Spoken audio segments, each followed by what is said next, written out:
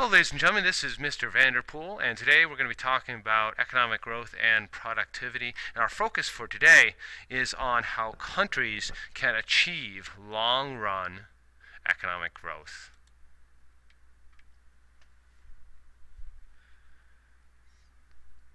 So first thing we have to do is actually define economic growth. So there's really two definitions of economic growth. The first one is economic growth can be defined as a sustained increase in real gross domestic product over time. And this can definitely show economic power. However, that definition can come purely from just more population being inside of a nation. That if you have a higher population that is producing, you can have an increase in real gross domestic product over time. But that doesn't necessarily show that each person is getting more. Because of that, I actually kind of like this definition a little bit more, which is a sustained increase in real GDP per capita over time.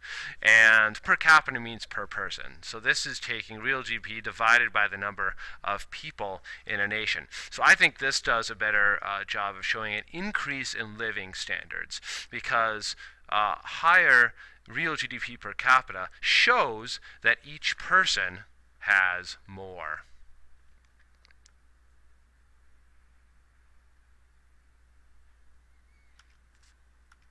So why grow?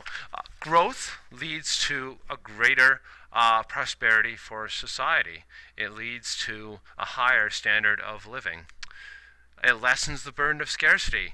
Remember, the fundamental problem of economics is scarcity. There's not enough to go around.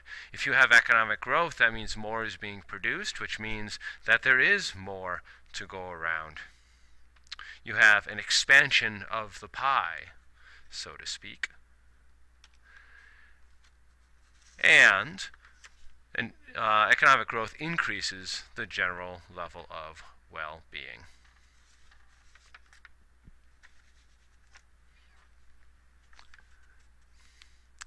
So what are some of the conditions that are necessary for there to be economic growth?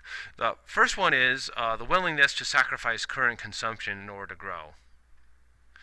The second one, which is really related to the first, is saving and its counterpart, investing. So nations, in order to be able to grow, they have to sacrifice consumption, so therefore they can save, and they can go ahead and use those savings to invest. Now there's a real good book out there. It was written by Thomas Stanley. It's called The Millionaire Next Door.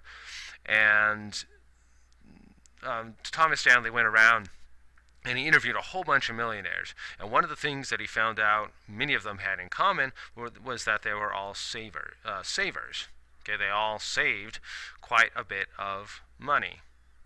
So this works on that individual level, and this also works on a macroeconomic level, where economic studies have shown that saving and its counterpart investment can really expand economic growth. And then finally, trade. So nations, remember, according to trade theory, nations will produce where they have the comparative advantage. Okay, they'll specialize where they have the comparative advantage. They will trade, and they will both nations will become better off after that trade.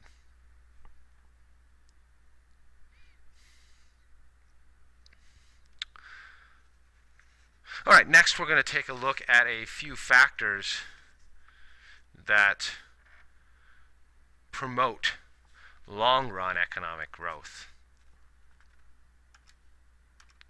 The first one is physical capital. Remember, when we're talking about physical capital, we're talking about tools, machinery, factories, infrastructure. Physical capital is a product of investment. So like I said, remember, we're talking about investment, we're talking about producing today in order for a future payoff. Investment is sensitive to interest rates and expected rates of return. It takes capital to make capital, Machines are used to make new machines, for example, and capital definitely needs to be maintained.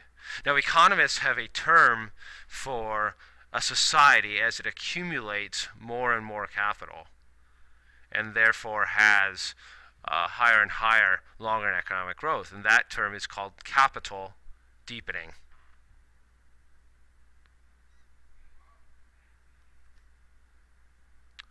A second factor that can promote long-run economic growth is technology and productivity. So research and development, innovation, invention, they yield increases in available technology. So more technology in the hands of workers increases productivity. Each worker can produce more. Productivity is simply output per worker. So more productivity means more economic growth. So why is technology essential for economic growth? Because it makes people more productive. So therefore there is more economic growth. There's more gross domestic product being produced. Therefore there is more to go around, which solves that fundamental economic problem of scarcity.